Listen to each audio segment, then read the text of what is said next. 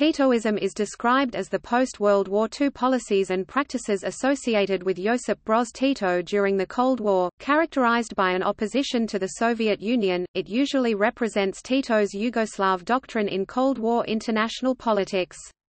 It emerged with the Yugoslav partisans' liberation of Yugoslavia independently of, or without much help from, the Red Army, resulting in Yugoslavia being the only Eastern European country to remain socialist, but independent after World War II, as well as resisting Soviet Union pressure to become a member of the Warsaw Pact. Today, Titoism is also used to refer to Yugo nostalgia, a longing for re-establishment or revival of Yugoslavism or Yugoslavia by the citizens of Yugoslavia's successor states.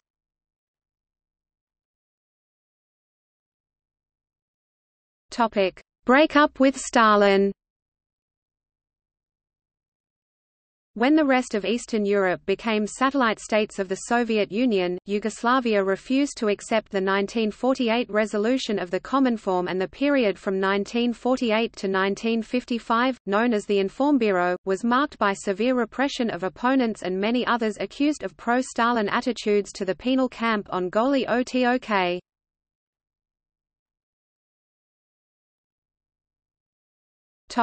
Ideology.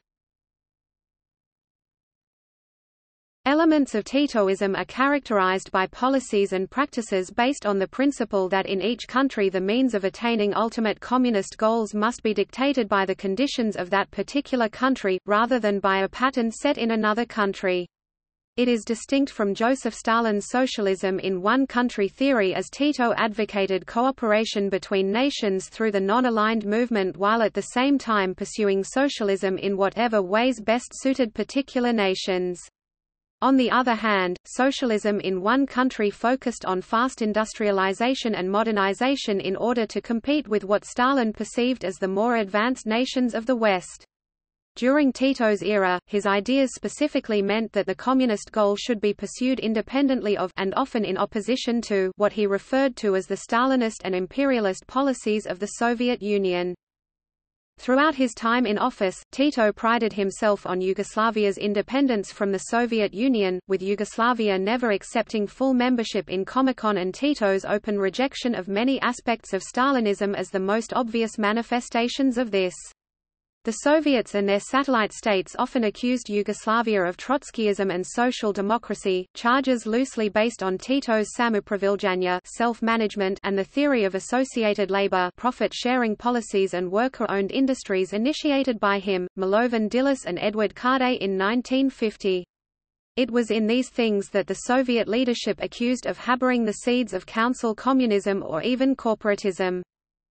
The propaganda attacks centered on the caricature of Tito the Butcher of the working class, aimed to pinpoint him as a covert agent of Western imperialism. Tito was in fact welcomed by Western powers as an ally, but he never lost his communist credentials.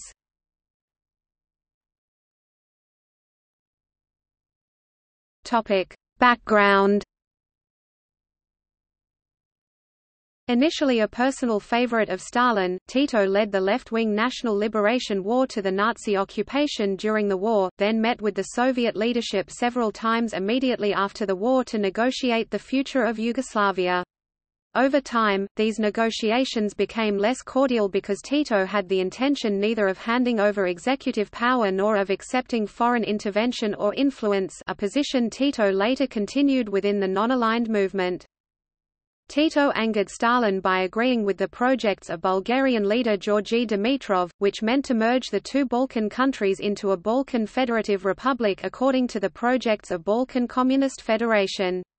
This led to the 1947 cooperation agreement signed in Bled. Dimitrov also pressured Romania to join such a federation, expressing his beliefs during a visit to Bucharest in early 1948. The Bled Agreement, also referred to as the Tito-Dimitrov Treaty, was signed 1 August 1947 in Bled, Slovenia. It foresaw also unification between Vardar Macedonia and Pirin Macedonia and return of western outlands to Bulgaria. The policies resulting from the agreement were reversed after the Tito-Stalin split in June 1948, when Bulgaria was being subordinated to the interests of the Soviet Union and took a stance against Yugoslavia. The policy of regional blocs had been the norm in Comintern policies, displaying Soviet resentment of the nation-state in Eastern Europe and of the consequences of Paris Peace Conference.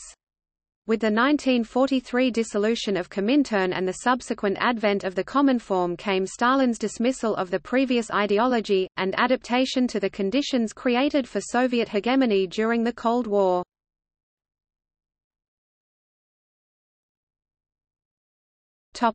Outcome and influence.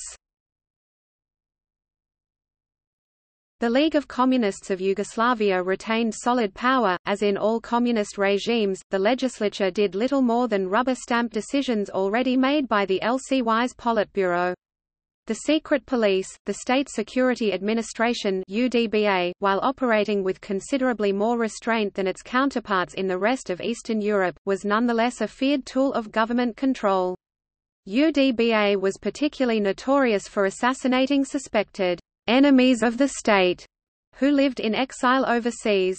The media remained under restrictions that were onerous by Western standards, but still had more latitude than their counterparts in other communist countries. Nationalist groups were a particular target of the authorities, with numerous arrests and prison sentences handed down over the years for separatist activities. Although the Soviets revised their attitudes under Nikita Khrushchev during the process of de-Stalinization and sought to normalize relations with the Yugoslavs while obtaining influence in the non-aligned movement, the answer they got was never enthusiastic, and the Soviet Union never gained a proper outlet to the Mediterranean Sea. At the same time, the non-aligned states failed to form a third bloc, especially after the split at the outcome of the 1973 oil crisis.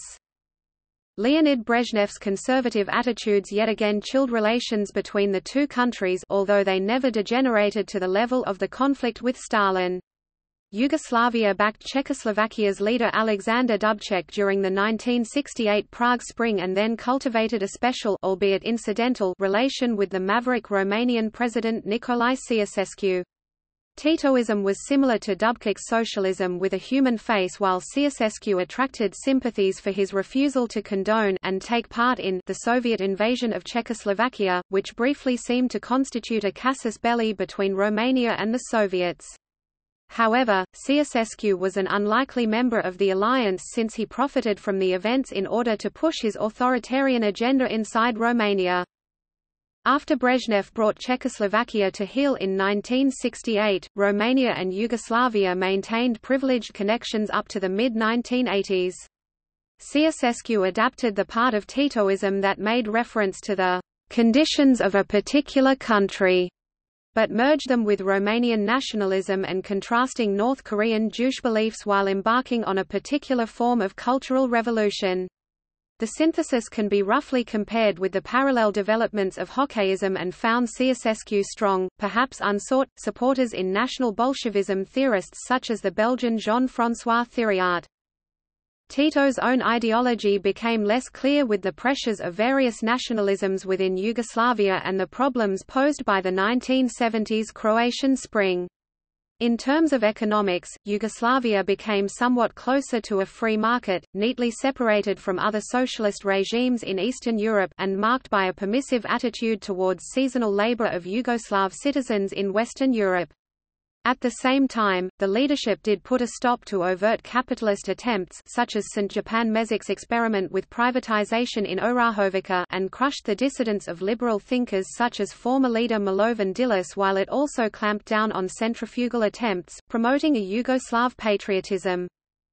Although still claimed as official policies, virtually all aspects of Titoism went into rapid decline after Tito's death in 1980, being replaced by the rival policies of constituent republics. During the late 1980s, with nationalism on the rise, revised Titoism was arguably kept as a point of reference by political movements caught disadvantaged by the main trends, such as civic forums in Bosnia and Herzegovina and the Republic of Macedonia.